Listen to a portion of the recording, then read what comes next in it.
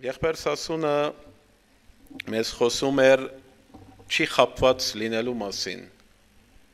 եւ հիշում եք առաջին կետը որ խոսեցավ այդ կետի մեջ ինքը բացատրում էր որ մենք կարող է խապվենք ինչով մենք հաշտվելով ոնց որ մեղքին հետ եւ շատ բացարձակ ճշմարտություն է տեսնում ենք որ տարվե տարի եկեղեցին Քրիստոսի աշխարհի վրա եկեղեցի գոչվածը ասենք որովհետև եթե պիտի ասենք ճշմարիտ եկեղեցին հարցն է որ սուրբ կյանք է ապրում բայց եկեղեցին աշխարհի վրա որ տեսնում ենք որ ոնց թե կամաց աշխարհը մտնում է եկեղեցի ոչ թե կամաց հիմա մտնում է շատ արագ եկեղեցի մտնում է աշխարհը եւ տեսնում ենք որ ոնց որ հաշտվեր են մեղքին հետ եւ աշխարհի մեջ տեսնում ենք որ դարբեր արևմուտքի մեջ եկեղեցիներում մեջ արդեն միասեռականությունը ընդունվել է դրանք կարող են իրենք հովիվներ լինել կարող են ամուսնացնել եւ այլն որովհետեւ նույն ավետարանը ծրված հավատում են հաշտվում են մեղքի մեջը սերը առնում են աստծո արդարությունը մի կողմ թողած մորանում են որ Աստված ինչքան որ սեր է նույնչափ արդարություն է եւ իր արդարությունը սիրից չի բաժանվում եւ Աստծո սիրո ճշգրտությունը իր արդարության մեջ է եթե Աստված արդար չի լինի ոնց կարելի է սեր լինի եւ այդ սերը որ արդար չէ դա դիգա սեր չէ ճիշտ է ուրեմն Աստծո սերը հավիտենական է եւ իր արդարությունը հավիտենական է ուրեմն ինչ է նյութը դա է որ իսկապես որ ոնց որ աշխարհը հաշտվում է կամաց մեղքի մեջ ինչ ծևի եթե միան հիմա նայենք ինչ որ 50 տարի առաջ կարող է որ ամոթ լինել դա մեղք էր հասարակած համար հիմա տեսնում ենք որ մարդկանց համար սովորական է դարձել ինչ որ 100 տարի առաջ եթե բոլոր մարդկանց համար, բոլոր անհավատներուն համար դա ընդունված էր իբր չար, ընդունված էր իբր անմաքուր, Պիղծ։ Հիմա տեսնում ենք, որ նույնիսկ հավատացյալներու համար դա ոնց որ դարձած է նորմալ եւ սովորական։ Ճիշտ է այս բանը որ խոսում եմ։ Ճիշտ է չէ աշխարհի մեջ։ Սիրելիներ, ինչ է կատարվում։ Մենք տեսնում ենք, մենք գիտենք, որ աշխարհը գնում է դեպի պատրաստվում է որպեսի Հագաքրիստոսը ընդունի եւ Հագաքրիստոսը արդեն հող է պատրաստում աշխարհի վրա ոնց հող է պատրաստում բոլոր ժողովրդին պատրաստում է որ իրեն սիրով ընդունեն ուրախությամբ ընդունեն այսինքն սատանային ծրագիրն է մարդկանց մտքերը փոխե կամաց իրեն համագերբվին եւ բոլոր այդ գազանին համագարկը իրենց համար ընդունելի լինի եւ ոչ թե միան ընդունելի, այլ քաչալերելի, սիրելի լինի եւ քաչալերելի լինի այդ բանը։ Եվ տեսնում ենք, որ այս բոլոր բաները կատարվում է աշխարհի վրա սիրելիներ։ Իսկ մարդը տեսնում ենք, որ ամենա ուժեղ բանը, որ մարդուն ոնց որ փոխում է իր հոգին, իր ներսիտին եւ ոնց որ հաշտեցնում է աշխարհի հետ մարդուն աչքն է աչքը սիրելիներ մարդու հոգու պատուհանն է եւ ինչ որ մենք կտեսնենք կնայենք կդիտենք կցեվագերբե մեր ներսի հոգին ինչ որ մենք կտեսնենք կնայենք կդիտենք կցեվագերբե մեր ներսիտի հոգին դրա համար մենք բոլորս գիտենք Մատթեոս 6-րդ գլուխ 23-րդ համարի մեջը սիրելիներ Հիսուս ասում էր որ աչքը մարմինի ճրակն է եւ աչքը եթե մարդուն պարզ է այսինքն այդ աչքը վատ բաներ չի տեսնում չի նայում իր ներսիտին լուսավորված է սիրելիներ բայց եթե մարդուն աչքը պարզ չէ չար է վատ է Գսե մարմինին ճրակը աչքն է, ուրեմն եթե քո աչքդ պարզ է, բոլոր մարմինդ լուսավոր է, բայց եթե քո աչքդ վատ է, բոլոր մարմինդ մութ կլա։ Տեսնում ենք, որ Հիսուս ինչպես կենտրոնացել էր աչքի վրա։ Եվ քիչ հետո տեսնում ենք քիչ հետո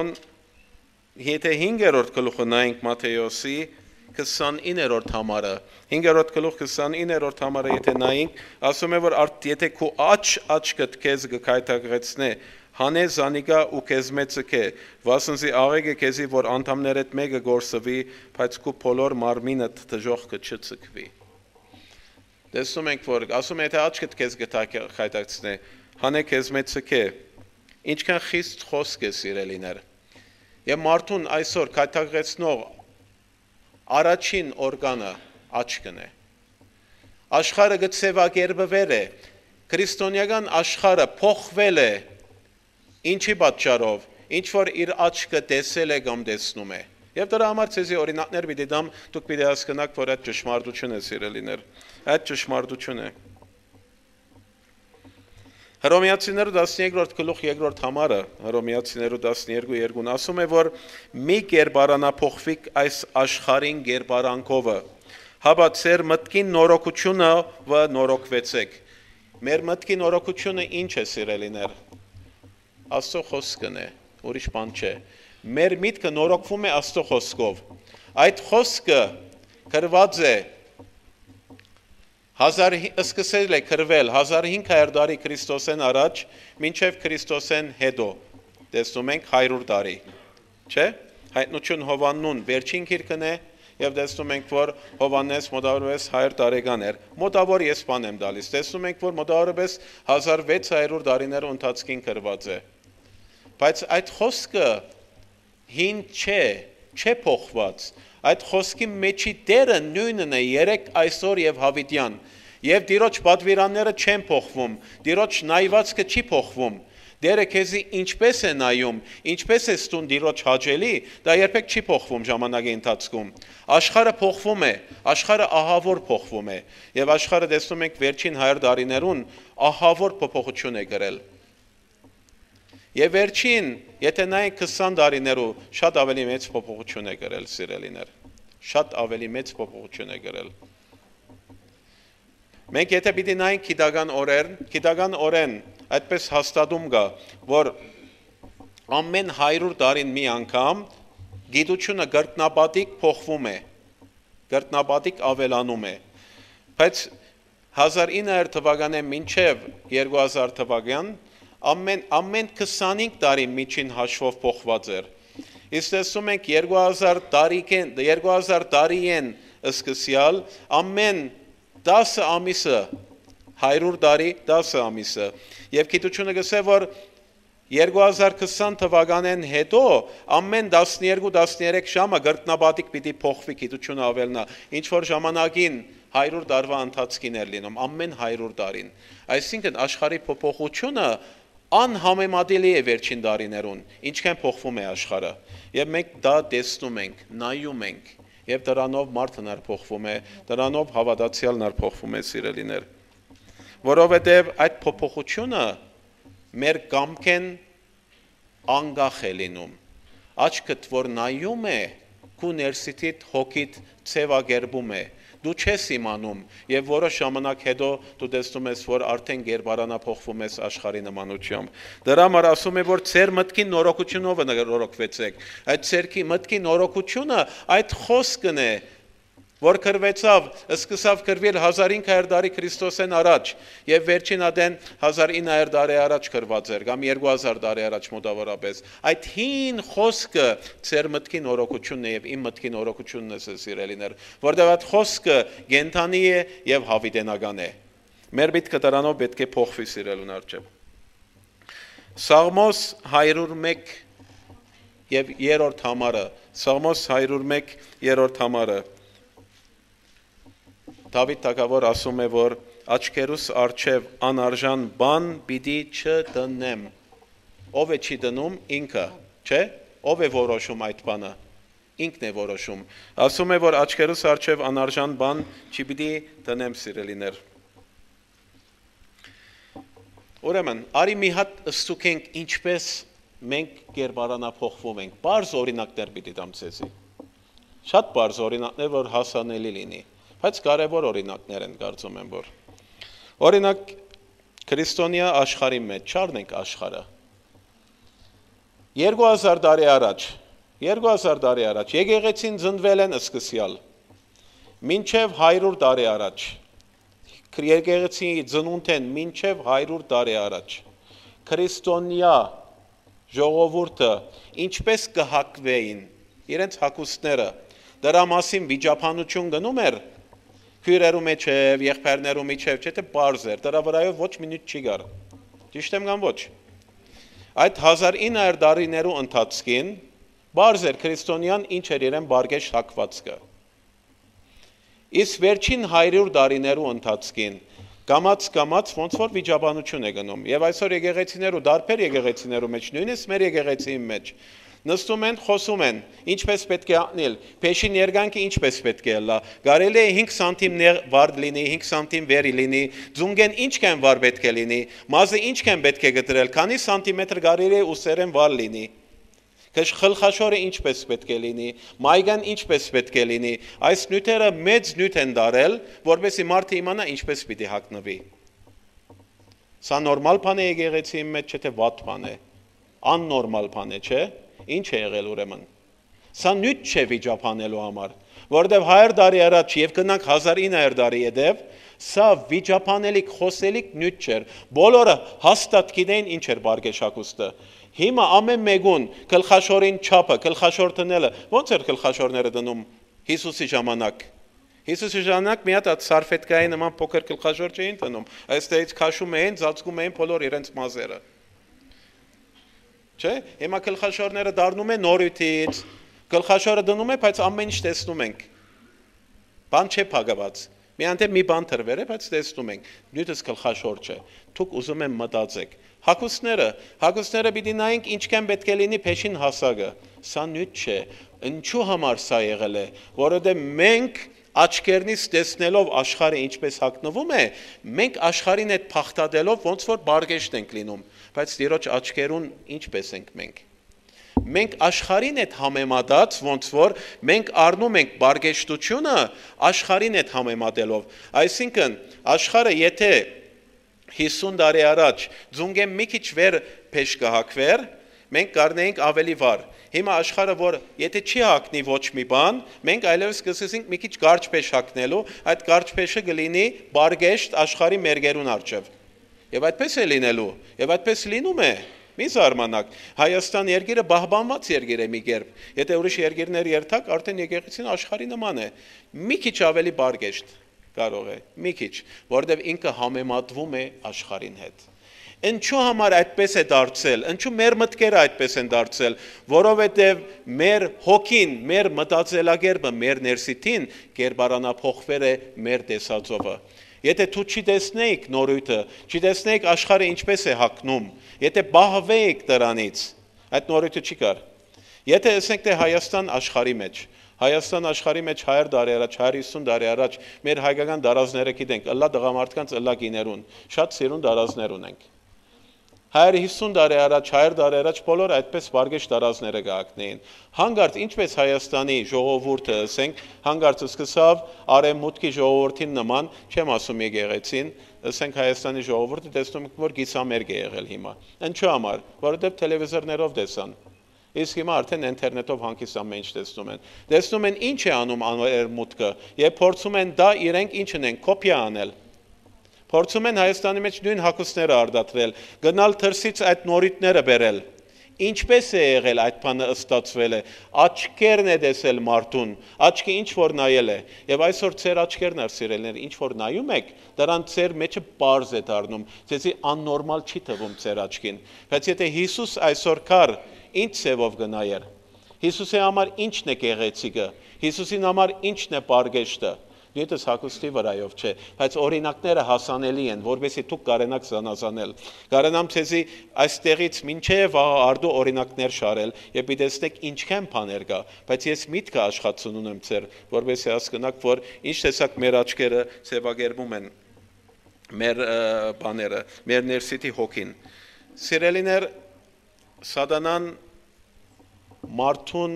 գործնելու է վերջին ժամանակներում խաղաղության մեջ։ Խաղաղության մեջ։ Եվ դրա մասին գրված է Դանիել 8-րդ գլուխ, կարծեմ 27-րդ համարն է, մի հատ ստուգեմ նորից։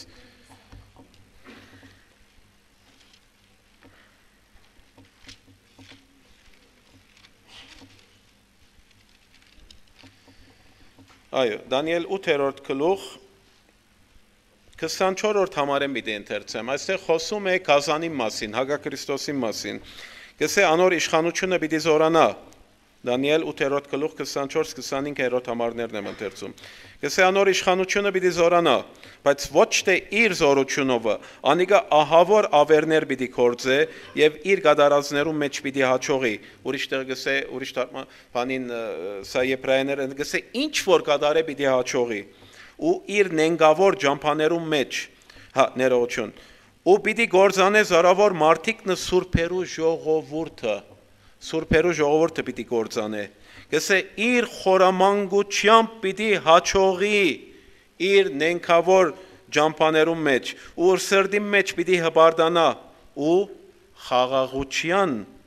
մեջ շատերը պիտի գործընծնե, ինչի մեջ, ոչ թե ձեծով, հալածանքով, փանդերը տնելով, խաղաղության մեջ շատերը պիտի գործընծնե, եւ տեսնում ենք, որ այսօր Կազանը, Հակաքրիստոսը, որ հող է պատրաստում, ինքը բոլորին, դուք այսօր ամենահանգիստ քրիստոնեական կյանք ունեք, Ձեր դամ մեջը գրնալալ մեգուն հայրը եւ այլն գհալած է մի քիչ եւ այլն սա ոչինչ էր առաջին եկեղեցին հալածանքները նայեցեք ինչ տեսակ սպաննվեցան ինչ եղան արյուծներում փերանները գնացին գսե դագավին արյուն թափելու չափ դու մեղքի թեմ չի պատերազմեցակ եւ այլն Սուրբ Գիրքը խոսում է Մենք այսօր ամենախաղաղ ժամանակաշրջանն ենք ապրում բոլոր աշխարհի վրա համարյա պատերազմը չի գա Համարյա պատերազմը չի գա Բոլոր տարերու ընթացքին ահավոր պատերազմներ են լինում բայց որովհետեւ տելևիզոր չի կար մեկը չէր իմանում եթե Հնդկաստանում պատերազմ էր լինում ինքը ապրում էր Նորվեգիայում Հասկանում եք ինչ է բայց եթե մի հատ փամփուշտ կրակվի հիմա Աֆղանիստանի մեջ դուք լուրերով գնայեք դա չի նշանակում որ ահավոր պատերազմ է գնում Աշխարհը խաղաղության մեջ է հիմա սիրելիներ այս ճիշտ խաղաղ ժամանակին է որ սատանան պատրաստում է իր հողը Եվ խաղաղության մեջ քրիստոնյաները ինքը անգում են ունենում, գորուստ են ունենում։ Եվ տեսնում եք այստեղ սուրբերու ժողովրդի մասին էր ասում։ Ուրեմն տեսնում եք ինքը իր ուզածին հասնում է, մեզի հրամցնելով, ինչ որ մեր աչքին տեսանելի է։ Սիրելիներ, ինչ տեսակ մեզ փոխում է սատանան։ Ես շատ ադեն այս կորդի օրինակն եմ տվել։ Շատերը լսած կլինեք, եթե լսել եք իմ խոսքերը սիրելիներ, այդ օրինակը ցեզի ասեմ, որպեսզի հասկանաք։ Այդպես Ամերիկայի համալսարանի մեջ այդպես էքսպերիմենտ է եղել, որ գորդը գիտեք չէ ինչ է։ Գորդը փորձել են, գորդը ինքը ճուրի մեջ են դուրս է թռնում, տեսել եք, չէ, դուրս թռնելը։ Գորդը իր ոտերը քեդին խփելու գարիք չունի, որպեսի դուրս թռնե։ Մարդը որպեսի դուրս թռնե, պետք է քետնից հրե։ Իսկ գորդը ճուրին երեսին որ գայնում է, մի հատ այսպես հրելով կարելի է դուրս թռնե։ Եվ գորդը երացած, համարյա երացած ճուրի մեջ են գցում։ Հենց որ ճուրին գպնում է մի անգամից դուրս է դռնում։ Հիմա այդ նույն գորդը առնում են, այդպես լավ ճուրի մեջ են դնում։ Սարը չէ, այսինքն քախ ճուրի մեջ, որ ինքը սիրում է այդ ջուրը։ Այդ ջուրի մեջ են դնում եւ շատ տանտաղորեն բարձրացնում են աստիճանը, այդ ջուրի աստիճանը։ Այսինքն կարող է որ ամեն մի քանի րոպե մի աստիճան բարձրանում է։ Եվ գորդը համակերպվում է։ Իրենք շատ տանտաղ են բարձրացնում եւ գորդը համակերպվում է այդ չերմուչյան։ Եվ չերմուչյունը բարձրանում է, բայց գորդը դուրս չի թռնում։ Որովհետև գորդը չի ինքը ըսկում այդ վտանգը որ գալիս է գորդը ինքը չի կարողանում պատկերացնում որ ինքը պիտի եփվի եւ մեռնի եւ գորդը եփվում է եւ մեռնում է այդ նույն գորդը որ հենց ճուրին տպավ դուրս տրնեց այդ կամած ասիջանները որ բարձրացվեցավ գորդը եփվեցավ եւ մեռավ այս նույն ցևով սիրելիներ սատանան իր ծրագիրը կատարում է Դրա համար մեզի համակերպվում ենք կամաց Դրա համար մենք եւ միտեղ գասնենք մենք կարող ենք ասենք որ չէ լավ է հելե ճուրը այդքան դակ չէ հենց որ մենք ասկանք որ ջուրը մեզի վտանգի մեջ է դուրս կթռնենք բայց դուք մեջը գարակ եփվել Դրա համար սիրելիներ ինչ էր ասելիքս ուրեմն այս խափեության մասին էր ասում էի Մենք տեսնում ենք, որ Սուրբ Գիրքը ինքը ասում է, որ եկեղեցին վերջին ժամանակներում պիտի պահվի աշխարհեն։ Սիրելիներ, եթե մեր աչքերը չի պահենք աշխարհեն, մեր հոգին ծևագերբվելու է եւ մեր սրբությունը գործունելու ենք եւ մենք չենք ըսկալու ինչ է մեր վիճակները ինչքան մարդիկ կան որ ասենք տեսնում եք չէ գնում եք մի հատ ուրիշ տարբեր եկեղեցի որ իրենց մոտ ավելի թույլ է վարդապետությունը խիստ չէ եւ իր այդ խոսում եք այս ասում եք որ այս մարդը սրբության հետ կապ չունի բայց ինքը մտածում է որ ինքը սուրբ է բայց քու չափանիշովը տեսնում ես որ ինքը երբեք սրբության հետ կապ չունի եղել է չէ այդ տեսակ եւ մենք կարող ենք ծևագերբվել փոխվել մի քանի տարի հետո 10 տարի առաջ եւ այսօր նույնը չենք 10 տարի առաջ մեր երիտասարդները եւ այսօր նույնը չենք սիրելիներ իսկ 5 տարի հետո 10 տարի հետո մենք ինչ ենք լինելու մենք կարող է չսկանք եւ մեզ սովորական լինի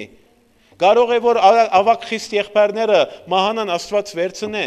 կարող է որ նոր եղբայրները ավելի թույլ լինեն Աստված չանե աղոթենք այդպես չի լինի օրինակներ եմ տալիս եւ մենք այլևս մեր տեսածովը համագերբվենք եւ կամաց նվանվենք աշխարհին Սիրելիներ մենք կապ չունենք մենք աշխարհին հետ չպիտի փախտատվենք մենք Աստծո խոսքին հետ պիտի փախտատվենք Աստծո խոսքը պիտի նայենք մեզի ինչ է ասում Աստծո խոսքի մեջի աչքերը պիտի ունենանք Աստծո խոսքի մեջի բարգեշտությունը պիտի ունենանք Աստծո խոսքի համապատասխան մենք սրբություն պիտի ունենանք մեր մտածելակերպը մեր խոսքերը մեր վարվելակերպը մեր հակվածքը եւ մեր աչքերը Նորից եմ գարտում խոսքը որպեսի խոսքս ավարտեմ կսե աչքերուս արչև անարժան բան չի պիտի տնեմ Դավիթի ժամանակ այդքան անարժան բաներ չի կար հիմա աշխարհը ահավոր է ինչքան անարժան բան է տեսնում բայց այդքան դարիներ առաջ Դավիթը ասաց որ իմ աչքերուս արչև անարժան բան չի պիտի տնեմ Հիշում եք Դավիթ մի անգամ աչքերուն արչև անարժան բան դրեց եւ ինչ պատահեցավ Հիշում եք չէ բոլորդ գիտեք Երբ որ ինքը պատերազմի չի գնաց եւ տանը դանիք ելեր եւ նայում էր եւ աչքերը չի պահեց ինքը տեսարան մտեցավ գարար աչք երեսը դարձնել եւ ինքը իջնել ներքև բայց աչքերը չի պահեց եւ հասկացավ որ աչքերու դարչև անարժան բան որ դնում է սիրելիս քեզի դա մեղքի է առաջնորդում քեզի փոխում է քեզի սրբությունից ընկնեցնում է խնդրում եմ սիրելիներ սրա վրա մտածեք մենք պետք է Բահենք մեր աչքերը, աշխարեն, խնդրում եմ, աղաչում եմ, աչքերը պետք է բահենք աշխարեն, որպեսի մեր հոգին չի ցեղավերվի, մենք նորոգվենք, աճենք Աստծո խոսքով, եւ մտածեցեք իմ ասածից մասին, խնդրում եմ, աղաչում եմ, 1900 տարիներու ընթացքին բարգեշտությունը մենք գիտենք ինչ էր Բայց վերջին 100 տարիներու ընթացքին մենք գործրել ենք, դա վիճապանալի բան է դարձել, ամոթ է որ այդպես լինի եկեղեցիի մեջը։ Հասկանում եք սիրելիներ, Աստված ձեզի շատ օրհնի աղոթենք։